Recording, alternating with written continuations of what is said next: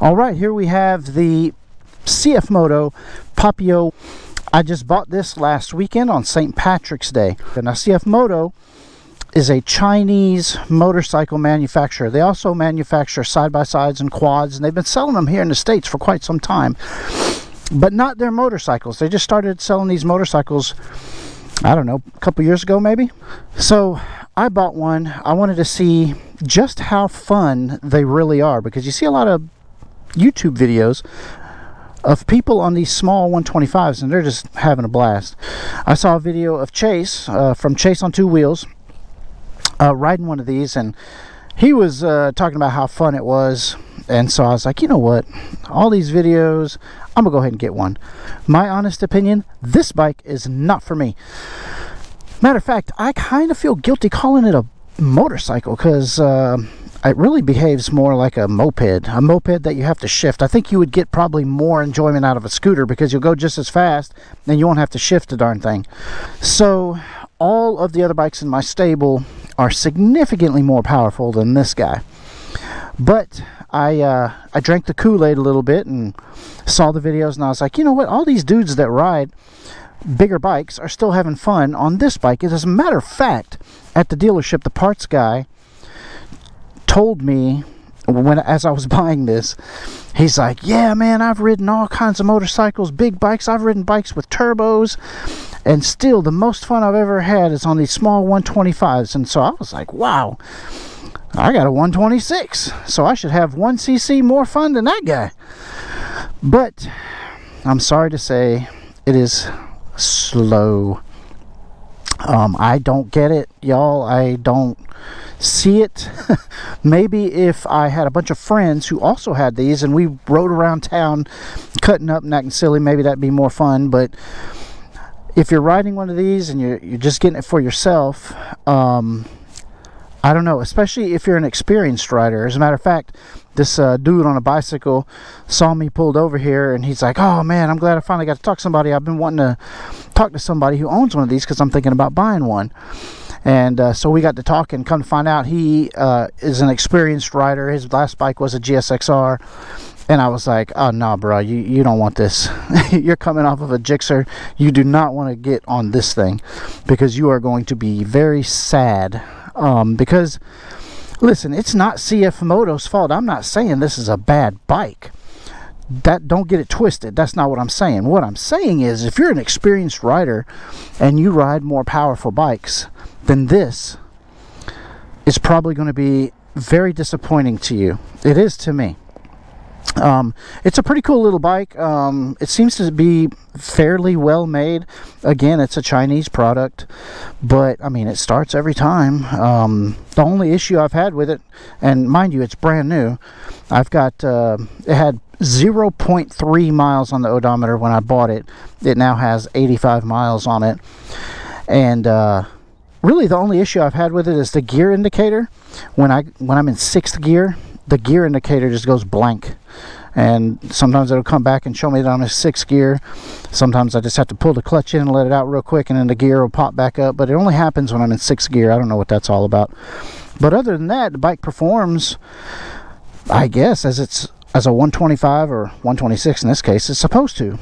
Honestly, again, I don't think it's the bike. It's not the Papio's fault. I don't think I would be happy on a Grom. I don't think I would be happy on a Z125. It's just the power's not there. I just don't see the fun in being wide open most of the time just to keep up with traffic on a 45-mile-an-hour road. I don't get it, y'all. But don't let that discourage you from buying one. I'm just giving you an honest review. And while I don't have buyer's remorse, I don't have a regret, because I do have a use for this. I plan on letting my wife learn how to ride on this. This is a bike that's not going to get away from you. It's so slow, but it would be a great bike to teach someone who's never ridden before the fundamentals: how to let the clutch out, how to operate the brakes, how to shift. It does have 6 gears. It's got a 6-gear transmission. Now that's something that the Grom and the Z125 can't say. I imagine, like, if you took this to like a go-kart track and you just went wide open all day, that'd probably be pretty fun. But out here on the city streets, I don't know, man. I don't get it. But y'all let me know. Y'all let me know if I'm missing the mark, or if I'm missing something, or if there's something that I'm doing that's keeping me from being able to enjoy this bike. It's meh. I mean, I've had it up to 63 miles an hour. I'm still breaking it in, which that's a whole joke in itself, because the owner's manual tells you that for the first 300 miles you can't, or you shouldn't go over 4,000 RPM. That's like 21 miles an hour on this thing. Where in the city are you going to go 21 miles an hour without getting ran over? And then from 300 miles up to 600 miles, you can't take it past 6,000 RPM. Okay, now you've made it up to like 32 miles an hour. So where are you going to go? What does CFMOTO expect you to do? Ride 600 miles in parking lots? I just don't get it. The whole break-in of this bike is hilarious, because you're on such a tiny bike. You cannot keep it below 4,000 RPM if you don't want to get ran over and killed out here. So forget about that break-in. I'm breaking it in just like I have all of my other bikes I've ever owned. I just ride it as I would every day. I don't keep it at one certain RPM for long periods of time. I vary the RPMs, but as far as the RPM limits for break-in, I don't pay attention to that. I just ride how I would normally ride, and that's how I've done it on every bike I've ever owned in my entire life, and it's always served me well, and that's what I plan on doing with this bike. It's got LED lights, got a pretty good display. There's your display there, and it starts every time. It's never not started. It always starts right up. It's probably, this sound's going to be crap through my helmet, but pretty quiet.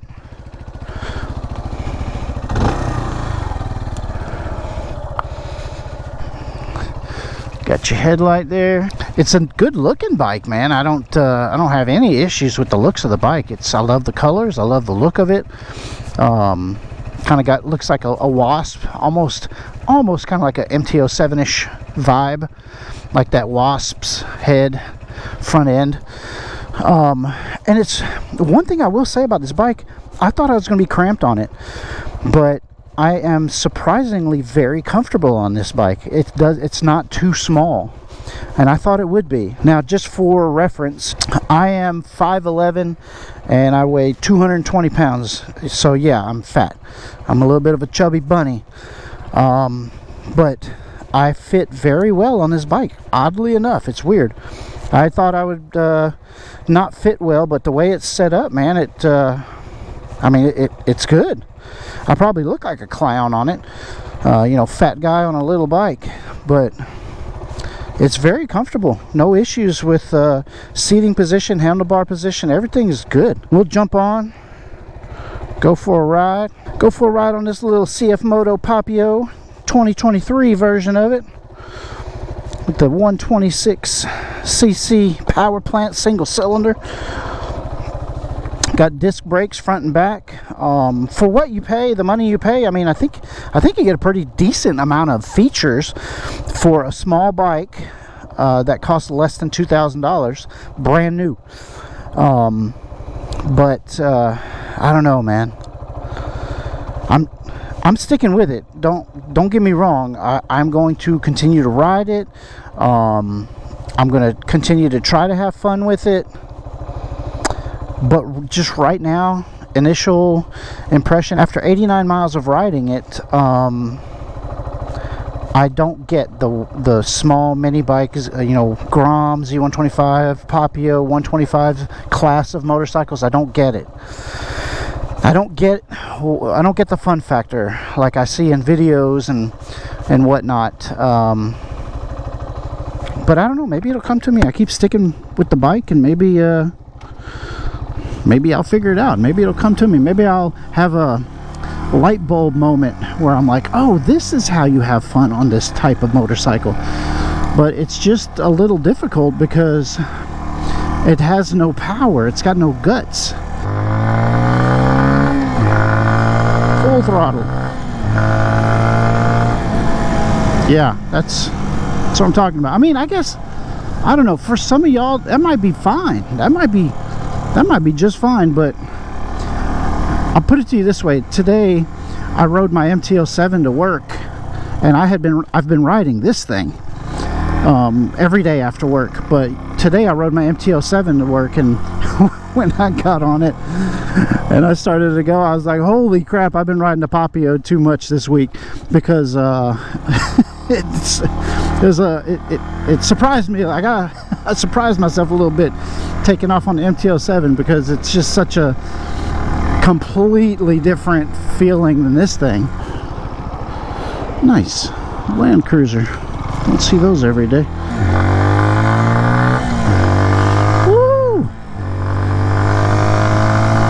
That 126cc right there, baby.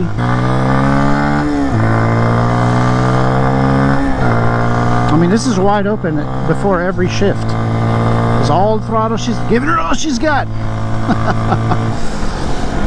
But there it is, 6 gear. It does have 6 gears, as indicated. You got a gas gauge on the instrument cluster. There's a lot of expensive bikes that don't even have a gas gauge. Hell, my KLR doesn't have a gas. My KLR doesn't even have digital display. It's all analog, which I'm not hating on, but I'm just making the point that this Chinese sub $2,000 motorcycle, you know, it's got some decent features that you probably wouldn't expect on a Chinese bike that costs $19.95. So you got to give it credit there. And again, I have to say, I'm not blaming I'm not saying CFMOTO is a crappy brand. I'm not saying this motorcycle's crappy. What I'm saying is, I ride bigger bikes. That's what I like. And riding this is just, it's just meh. You know what I'm saying? If you needed some cheap transportation, and you lived in an urban environment, a city, and you had to commute to work, and maybe your work is in the city and you never had to leave the city to go from your house to work, and you needed some extremely cheap and good on gas transportation, maybe this is for you. I will admit, I drank the Kool-Aid. I watched the YouTube videos, all these fools up there giggling and carrying on, talking about how fun the little 125 is. Oh, this Papio was so much fun, blah, blah, blah. And I drank that Kool-Aid, man. Bought one, and then I'm like, oh, damn. They got me. Oh, they got me. Look at that. I can pass a, what is that, a GMC Denali? Yeah, I can pass me a GMC Acadia. There you go, the little Papio doing some passing, baby. Oh, I can pass a Hyundai. All right, let's go. Come on, Mercedes. You got a Papio behind you, baby. You got to go. Let's see, I don't really know what else more I could say about this thing. I'm trying to imagine what kind of questions a person would ask about this bike. Is it fast? Hell no. Does it have any torque? Hell no. I think it's 9 horsepower, and y'all can look up the stats on this. Y'all don't need me to tell you, but I'm just going to estimate. I think it's around 9 horsepower on this thing, and I think 6 foot-pounds of torque. I'm not going to talk crap about CFMOTO, because this bike, so far, I mean, I'm only a week and 95 miles in, but so far, I mean, it's not bad. It's not bad at all. I can't really say anything ugly about it. Because what I complain about on this bike, I'm certain I would complain about the exact same thing if it were a Honda Grom, or if it were a Kawasaki Z125. And those two bikes don't even have 6 gears. But see, this is really, I feel like this is all I can do on this bike, is ride around in neighborhoods and low speed roads and parking lots. Because I just don't feel safe going out. Like, for example, this road where you see traffic going across, that is a 55-mile-an-hour zone, and there's no way in hell my ass is going out in there on this bike. Not gonna do it. But I'll go in this parking lot. Yeah, see, I'll do this. I'm not going out on that 55-mile-an-hour road, but I'll do this.